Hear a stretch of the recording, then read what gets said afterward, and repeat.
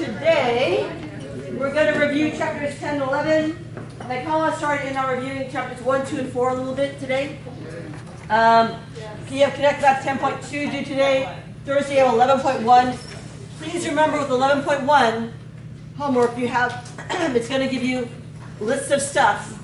And it'll be like cherry, orange, strawberry, grape, lime, whatever, for your observed, but then your expected it's going to give it to you in a different order, where it's like lime, then grape, then cherry, then it'll be out of order.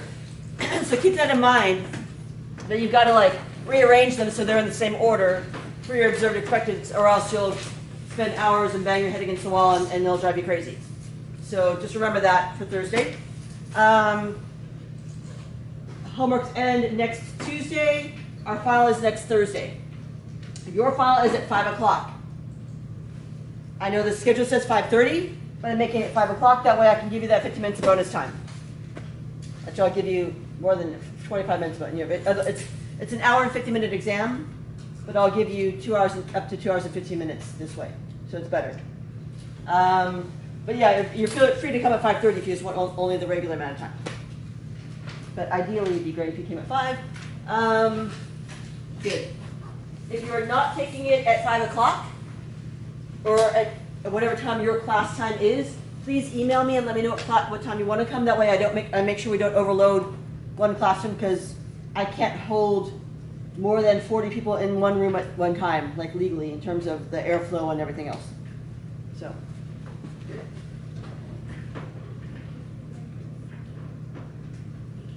All right, don't forget, for chapters 10 and 11, for your homework especially, the type of claims that goes H naught are equal and dependent, no relation, same, as expected, no correlation, no difference. Those are the H naught claims. If in your homework it has one of these other claims, these are for H1, not equal, dependent, related, not the same, not as expected, correlated, different. Those are all H1 claims. And it makes sense because those are the opposites of their H naught claims.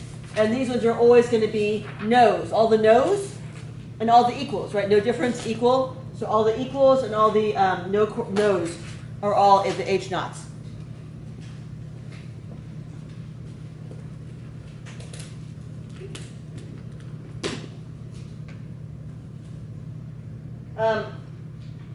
For my exam, you don't have to worry about that. You can just generically use these claims. For chapter 10, remember 10 is going to be H1 is going to be your claim. For chapter 11, H naught is going to be your claim. So they kind of mix and match opposites. So for chapter 10, H1 will be your claim. So in step 5, when you get down to the summary part, you'll use the phrase support that there is a correlation between blank and blank, whatever your two variables are. For 11.1 and 11.2, the chi-squareds, again, your claim is going to be H naught. You can just generically use, in step 5, is or is not evidence to support that proportions are, the claim that proportions are as expected. For ANOVA, again, H naught will be your claim. In step 5, you can just use is or is not enough evidence to reject. Oh, did I say reject on the first one? Did I say that correctly? Okay. Reject the claim that the means are the same. That's it. So, fairly straightforward. Make sure you make use of that. I think most of you took a picture of that last class, right? I feel like I refined this one a little bit. The correlation, I don't think that was on there last time, but don't forget the finals covers all chapters 1 through 11. You're allowed 1 page of notes. So you can either use your 4 half-page notes, one-sided, or 1 full blank new sheet, both sides, or any combination thereof. As long as you have 1 8.5 by 11 two-sided worth of notes or less. You also get all your tables, your magic formula sheet, that's that yellow sheet, and your TI calculator. If you want scratch paper, you can bring scratch paper, blank scratch paper, or I have some aside, which you folks might need later as well. I'll leave that there. And again, the study guide for the final. are these problems. And I think most of you caught that typo that I did from the first time 2 times ago. I had put 23 accidentally under study guide exam 2. It's supposed to be 22. It's supposed to be 23. So that's a corrected typo. Study guide exam 4 is over in the corner. If you did not get one, make sure you have one.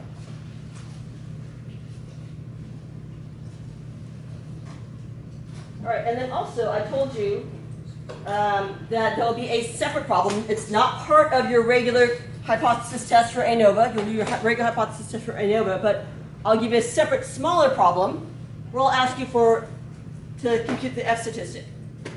And I just want you to realize that it's the between group variance over the within group variance. Right? So I'll give you a whole bunch of stuff, including those 2 numbers. All you gotta do is just divide those. That's your F stat. And it's going to be its own special problem, separate problem, because this doesn't fit in with our hypothesis test. Hypothesis tests, you have all the data, and you can compute all your other stuff for the test. So it's not part of that. Okay. All right. As I mentioned last time, I feel like you were all fairly confident in doing all of the hypothesis tests once you know what kind of problem you have. But if you take a linear correlation problem and you try to do a chi-squared test on it, that's completely wrong. And you're going to lose, 10 to 15 points. So it's really important that you understand and be able to tell what kind of problem you have. So again, I don't care how you tell. These are just some ways, the next 3 slides are just kind of ways to help you figure out the difference between them. So one way is if it's 2 different variables, 2 different things you know about something, like number of cars and income, 2 separate, completely different things, and you're trying to find a relationship between them, or correlation, or linear regression. If they talk about linear regression, that's going to be chapter 10. They'll also be matched up in pairs. Right? That's chapter 10. If you're talking about frequencies and it has categories, and talk about proportions, any of those sorts of things, where you have observed expecteds, that's chi-squared. That's chapter 11, chi-squared. So remember, these ones, frequencies, proportions, that's when your data is categories and not numbers. If you have a list of data, then that observed data, then that's a chi-squared, what I call a chi-squared list. If you have a matrix of observed data, not observed and expected, but observed data, that's the chi-squared matrix.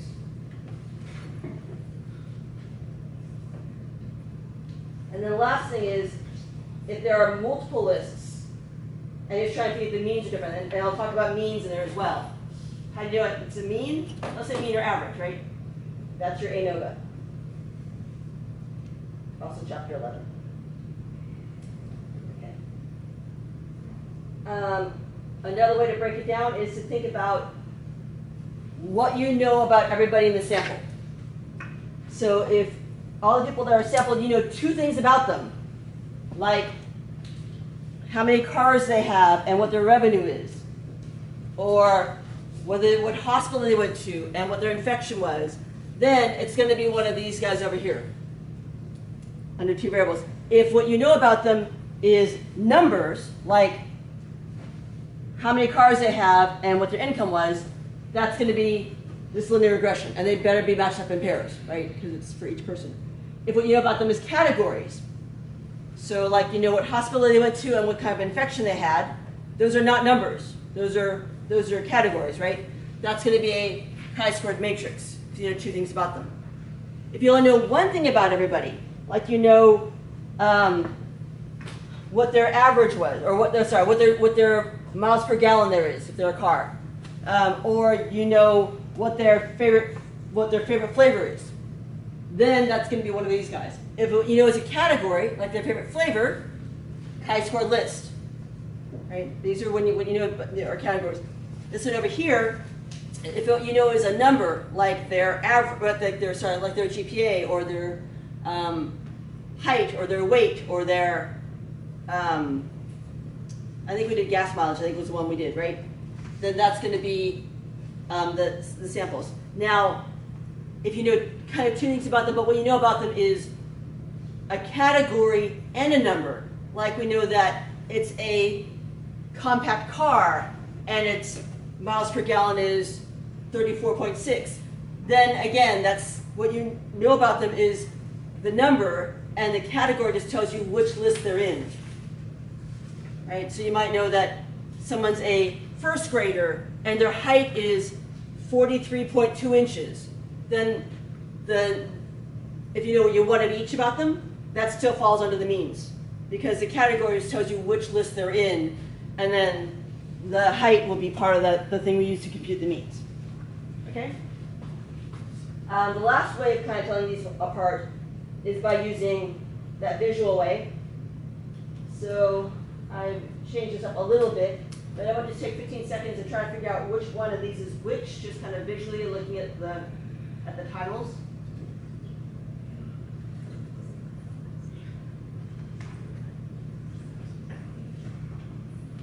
Decide which one's which in a way that you can do it on a test. All right, talk to your neighbors about it. So the first one, Yeah. the first one is the gender male thing. It's the number.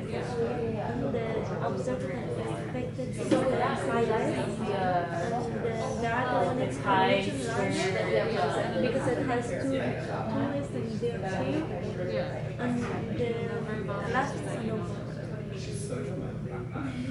All right, so Yes, what's this upper right one? Which one is that? So I have categories across the top.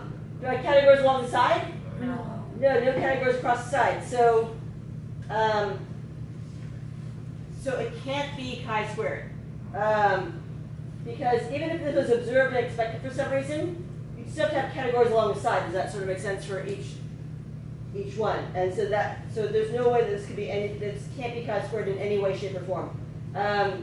So I have two lists.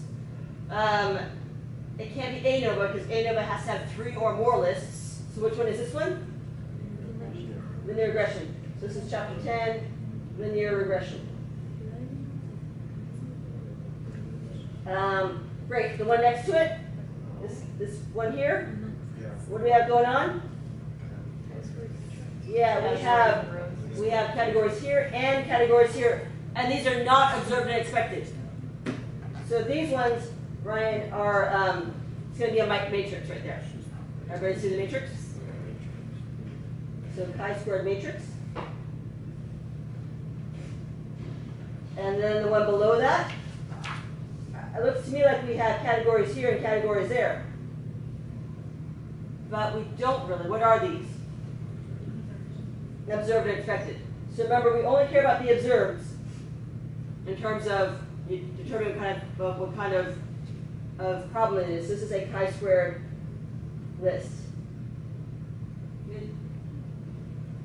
And then this one over here, categories here, nothing over there. So this is a ANOVA. Everybody all right with that part? So we did this one. You folks did that one already, I feel like. And I think you did this one as well, correct? We did that one too. Okay, so this is the one that we left off at. So I'm going to take 15 seconds and figure out what kind of problem that is.